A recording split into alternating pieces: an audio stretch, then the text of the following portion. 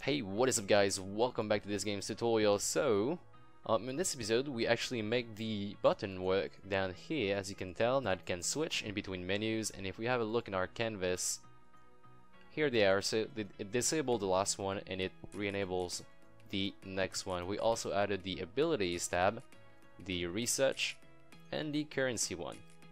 Alright guys, so without further ado, let's get started.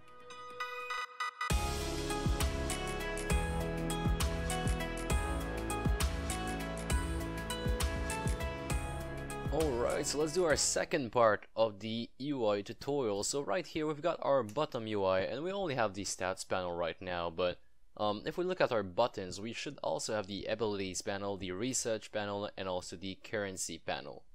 It's going to be fairly easy. I'm going to duplicate this one, the stats panel, and type in abilities panel.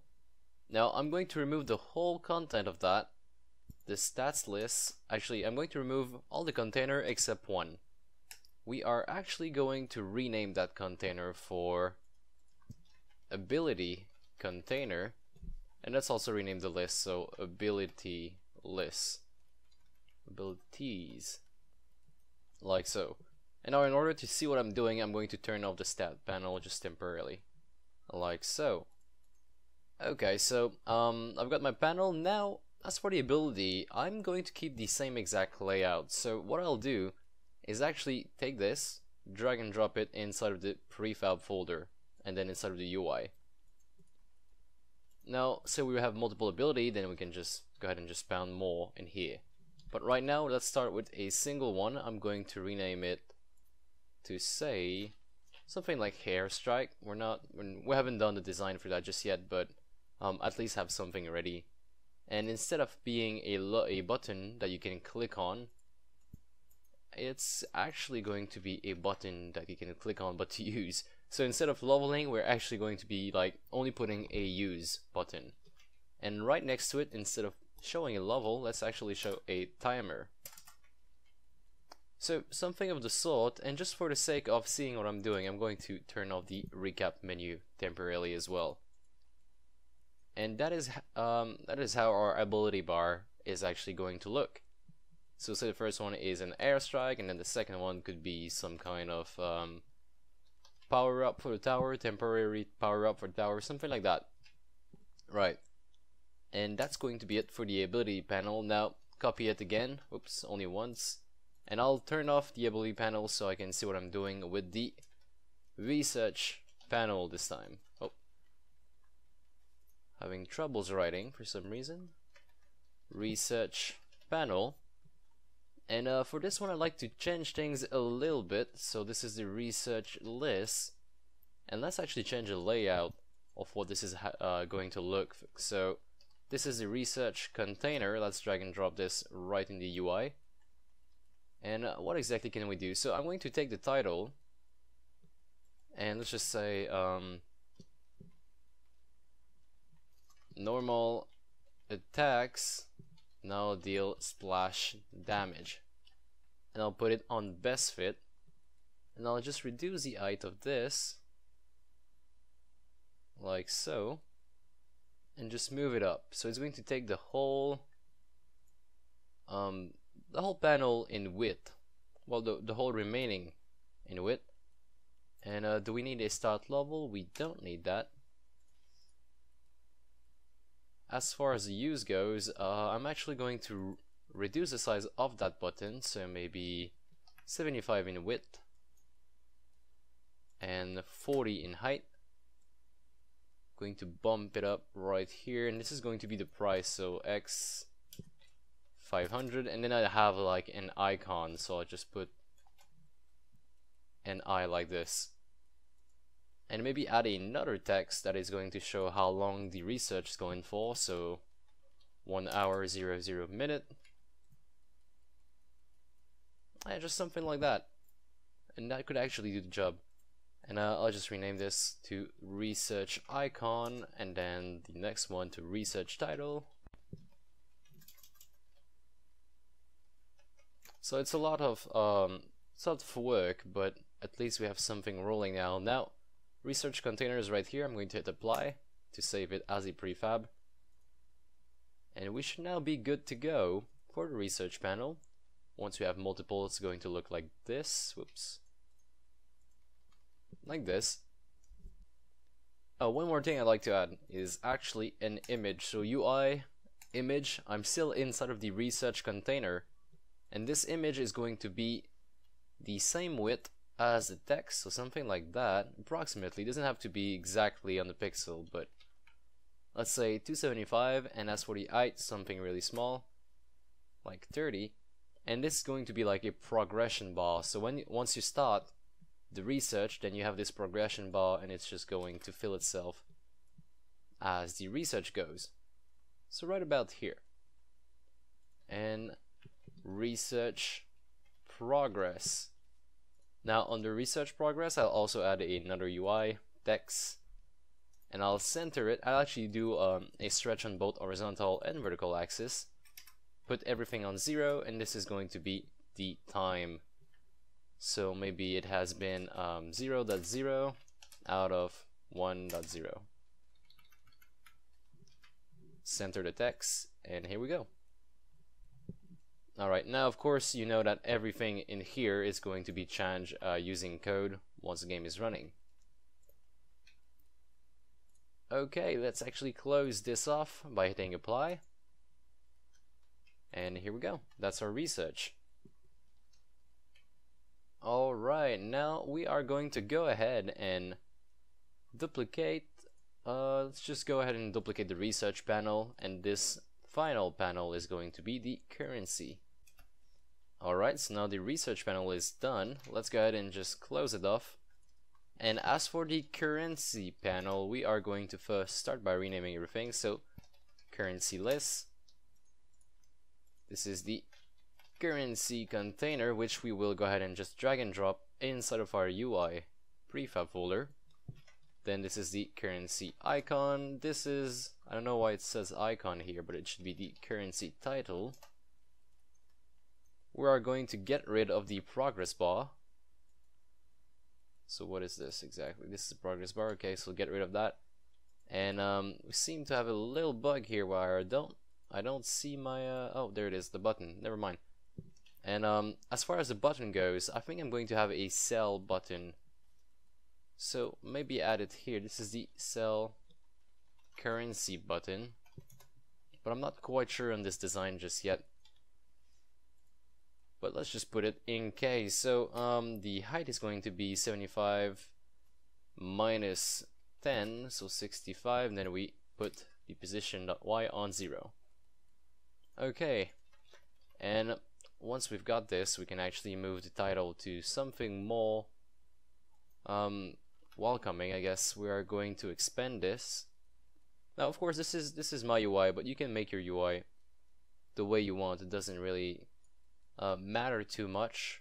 As long as you keep it inside of prefabs, then we can work with that a little bit later on. I'm also going to remove the best fit. Okay, so the first currency might be, say, gold ingots, or let's just say iron ingots because they're less expensive. And we also have next to that we should have the amount that we currently have. So iron ingots, and let me just copy this from the stat panel. And there it is. Okay, so instead of actually having level written here, we are going to have an X for the amount of things we have right now times, say, 100. Now I'm also going to mess around with this a little bit.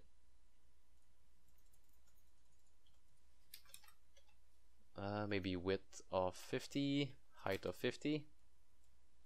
Then I can move this over here, and for some reason the 100 doesn't seem to appear.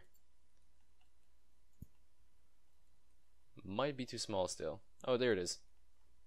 Okay, so I've got this. Everything seems to be working just fine.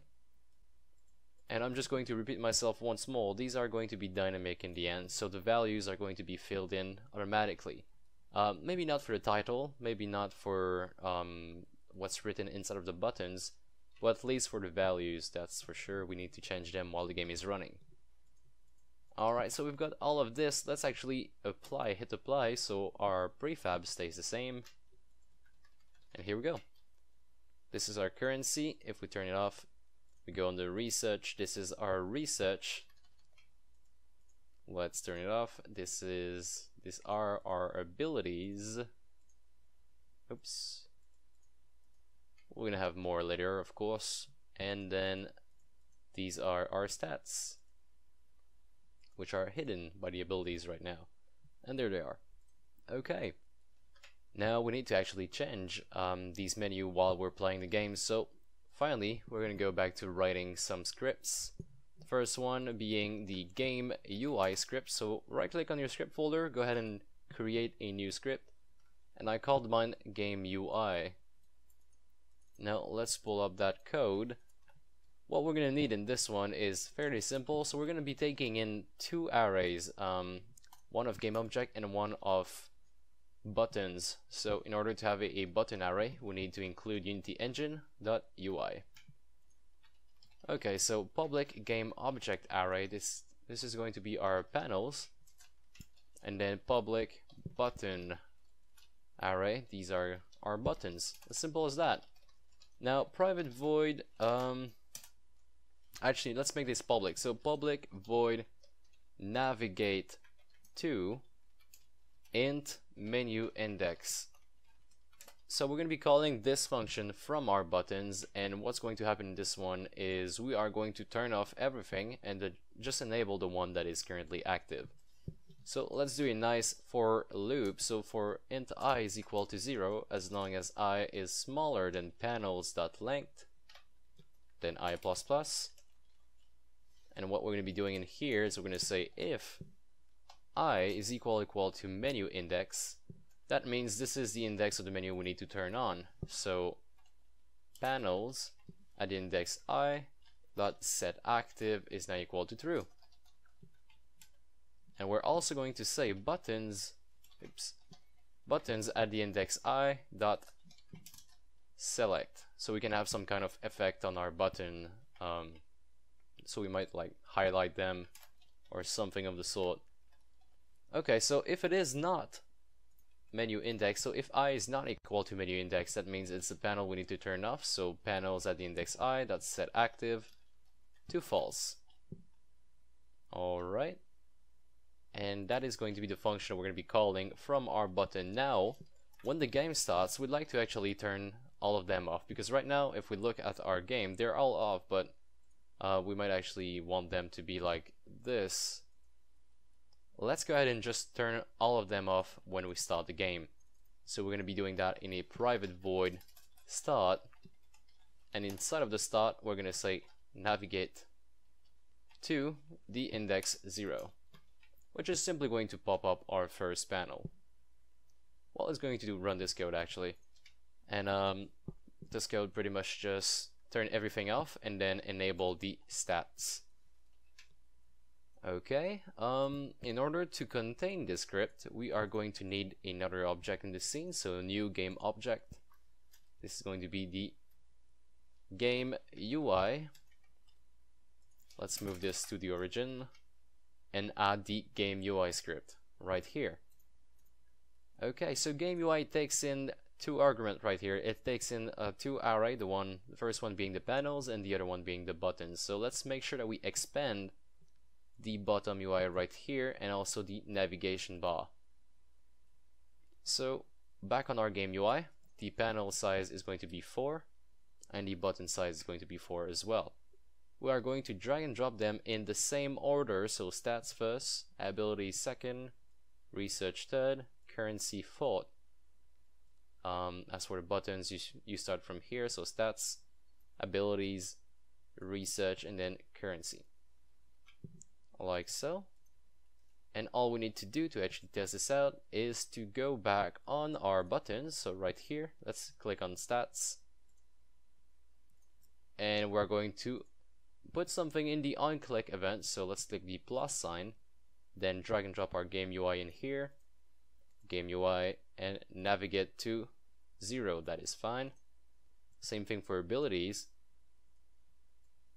so navigate to, this is 1, Now research, drag and drop game UI, navigate to the index number 2, and finally currency, navigate to the third index like so.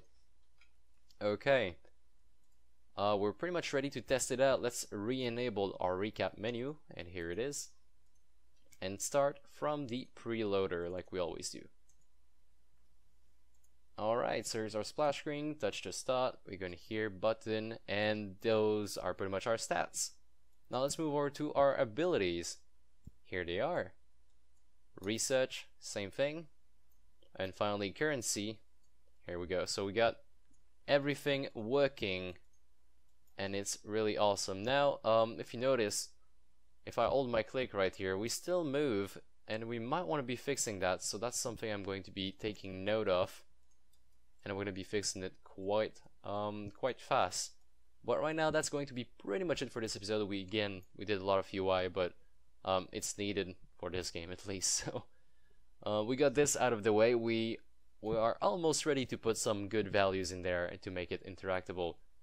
But before we do that, we still need to create the stats list, a real stats list, and also the currencies. Well guys, I hope you guys enjoyed. If you learned something or if you enjoyed this video, please leave me a like. I really appreciate that. If you have any question or comment, you can also leave them in the comment section below, and I'll try to answer them as soon as possible. Other than that, thanks for watching. Please subscribe for more, and I'll see you in the next one.